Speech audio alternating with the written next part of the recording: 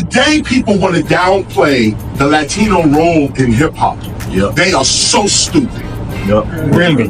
Word. Hip-hop would not have existed Without them. without specifically Puerto Rican. Word up. Word And up. specific. Cubans were here, Haitians were here, Dominican Republic was here, everybody was here. All of South America been in the Bronx, okay? But Puerto Ricans in particular sided with the black folk here, and the Jamaicans were coming in as well. And this group of Puerto Ricans, Jamaicans, and American blacks made hip-hop. Not American black, not Puerto Rican, not Jamaican. All of them made the culture.